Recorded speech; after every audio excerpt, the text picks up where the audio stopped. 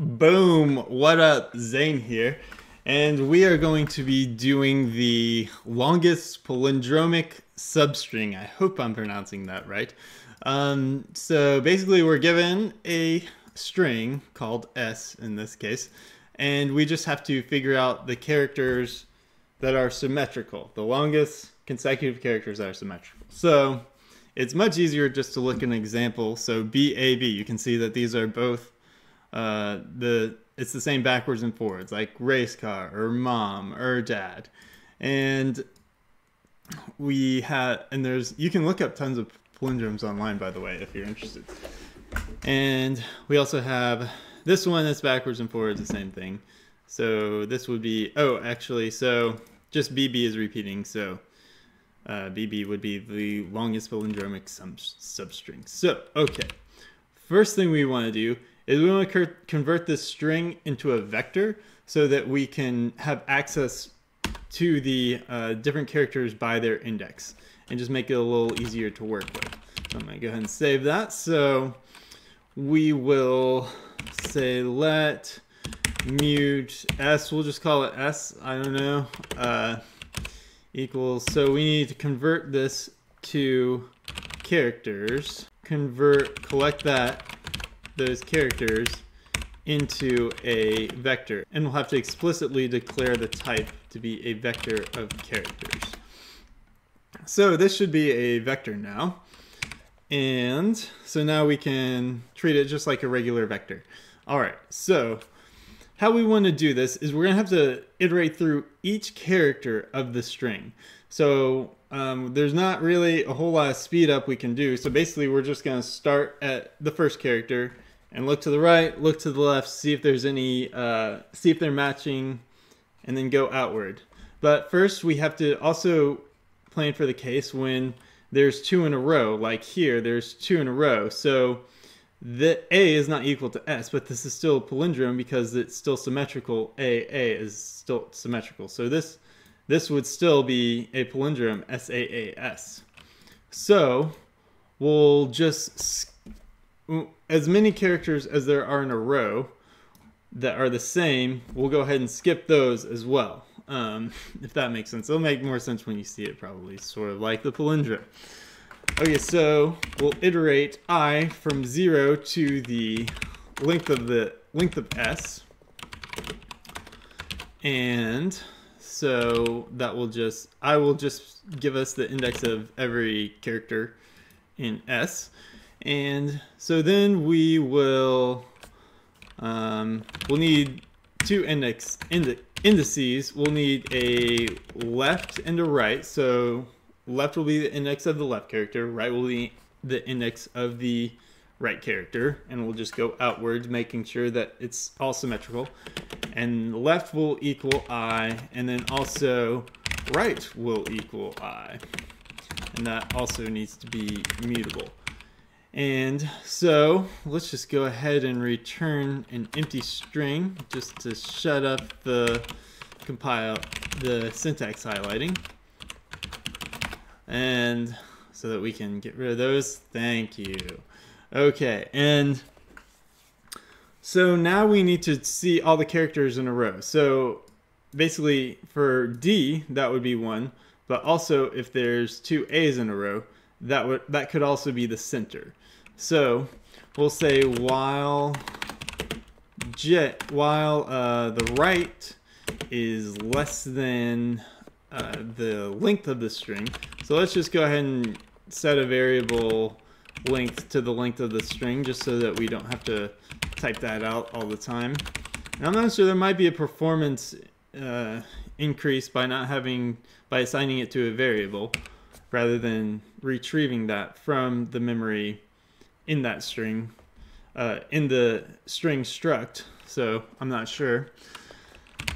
So we'll say while right is less than length, and actually right plus 1 because we're going to be testing the character to the right, and the right I plus, the S at position right plus 1 is equal to left, is equal to s at left. And so that way we'll just skip all the center characters that are identical.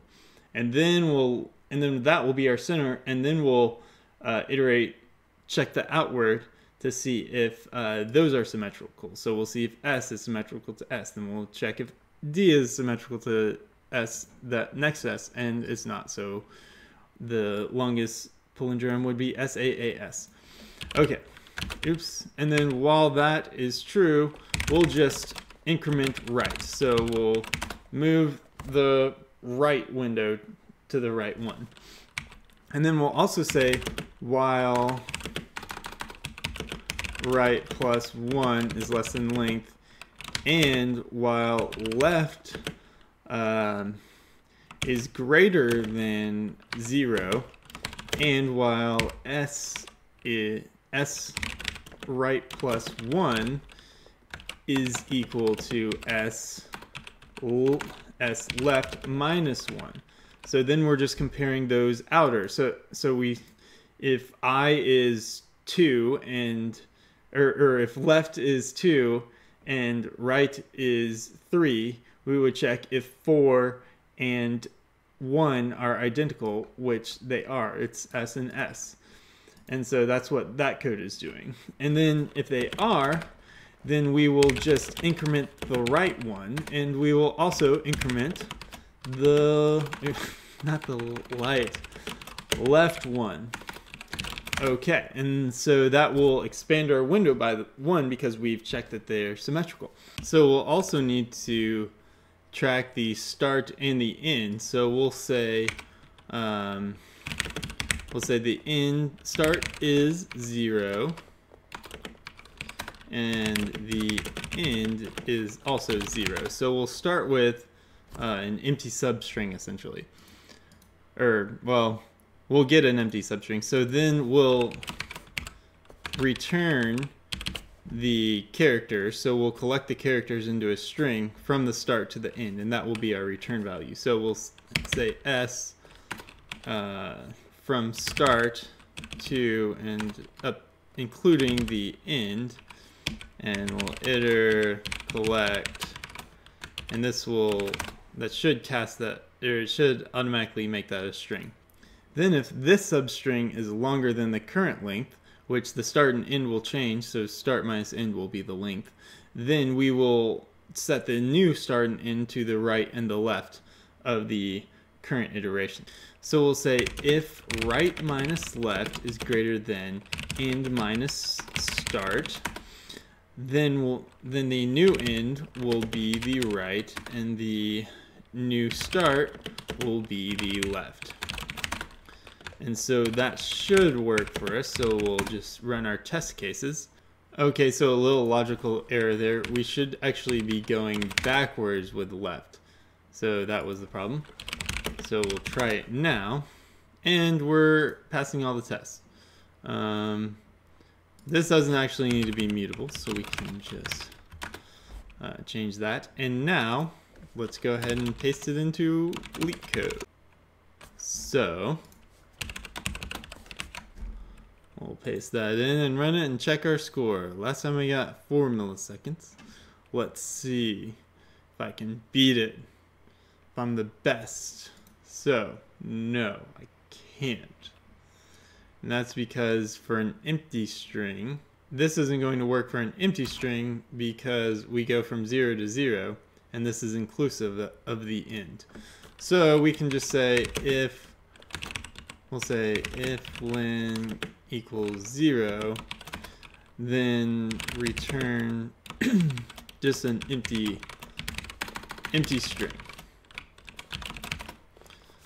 And we'll copy that to our problem, to our submission.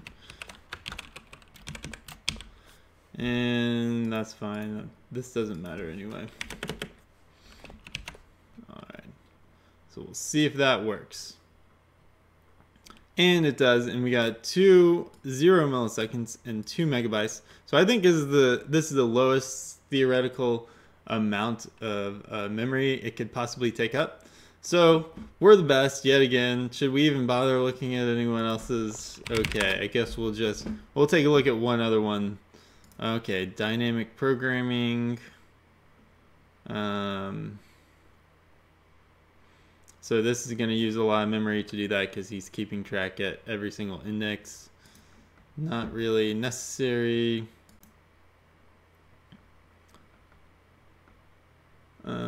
So this guy is doing a different one for even and a different one for odd, which we kind of solved that with this one line, or these 3 lines of code, by going ahead and expanding the center. So we kind of avoided that problem, which is nice. And let's see. Okay, well, we are the best, and we've beaten everyone else again. So I'm happy with that. And in our next episode, we're going to be looking at zigzag conversion. So join me in the next video, please. And hit the thumbs up, like, subscribe, whatever.